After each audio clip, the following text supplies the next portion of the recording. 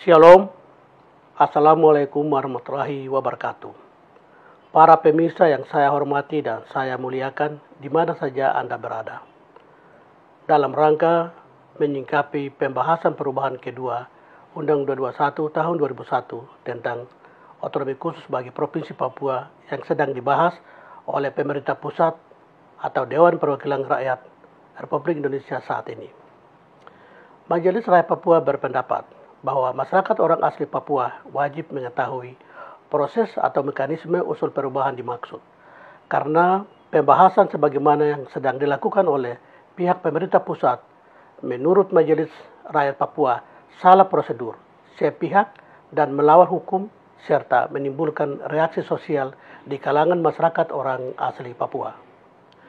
Seketika pemerintah pusat menggunakan pasal 5 Undang-Undang Dasar 1945 sebagai dasar hukum untuk lakukan perubahan kedua Undang-Undang 21 tahun 2001 tentang Otonomi Khusus Papua secara tidak langsung melanggar pasal 18A, 18B Undang-Undang Dasar 1945 dan pengabaian terhadap pasal 77 Undang-Undang 21 tahun 2001. Bahwa kita ketahui dana alokasi umum 2% akan berakhir pada tahun 2021.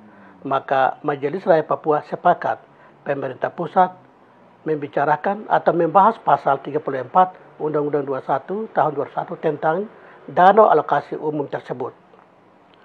Namun saat ini pemerintah pusat juga membahas pasal 76 tentang pemekaran atau DOB. Maka Majelis Rakyat Papua mempertanyakan apa korelasi dan urgensinya membicarakan pasal 76 tersebut. Majelis Rakyat Papua meminta pemerintah pusat hendaknya tidak perlu mengisukan sesuatu yang belum jelas dan tidak pasti karena akan berakibat terganggunya stabilitas keamanan di tanah Papua, terutama di kalangan orang asli Papua.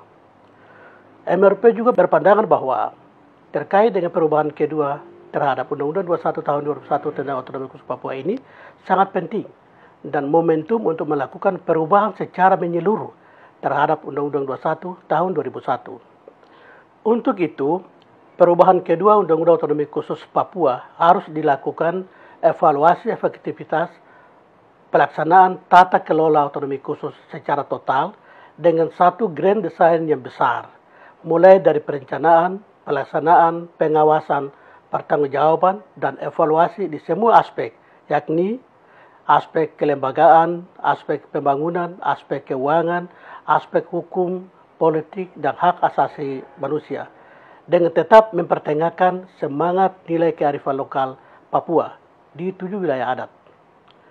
Sesuai hasil identifikasi Majelis Rakyat Papua telah menemukan masalah-masalah di era otonomi khusus yang berakibat tidak efektifnya pelaksanaan otonomi khusus, yaitu infrastruktur hukum kita yang buruk dan konflik hukum antara Undang-Undang 21 dengan Undang-Undang sektoral yang berakibat teramputasinya kewenangan yang diberikan melalui Undang-Undang 21 tahun 2001. Maka Majelis Rakyat Papua meminta pihak pemerintah pusat dalam hal ini, lebih khusus Dewan Perwakilan Rakyat Republik Indonesia, untuk menghindari proses perubahan kedua ini yang hanya bersifat tambal sulam atau hanya melakukan perubahan pada beberapa pasal saja, kecuali pasal 34 tentang DAU 2%.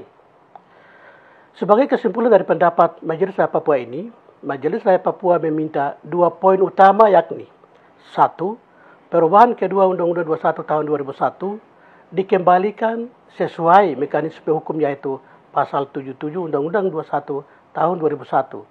Dan yang kedua, untuk menyelesaikan masalah Papua, Majelis Rakyat Papua meminta pemerintah pusat melakukan mekanisme dialog antara Jakarta Papua sebagai solusi perdamaian tanah Papua, sebagaimana yang sebelumnya telah dilakukan oleh pemerintah pusat dengan masyarakat Aceh yang berseberangan ideologi pada saat itu. Demikian pandangan Majelis Rakyat Papua yang dapat saya sampaikan. Kiranya masyarakat orang asli Papua terus mengawal proses perubahan kedua atas Undang-Undang 21 tahun 2001 demi masa depan Papua yang lebih baik, sebagaimana yang kita harapkan bersama. Atas perhatian saya sampaikan terima kasih. Shalom, Tuhan memberkati kita sekalian.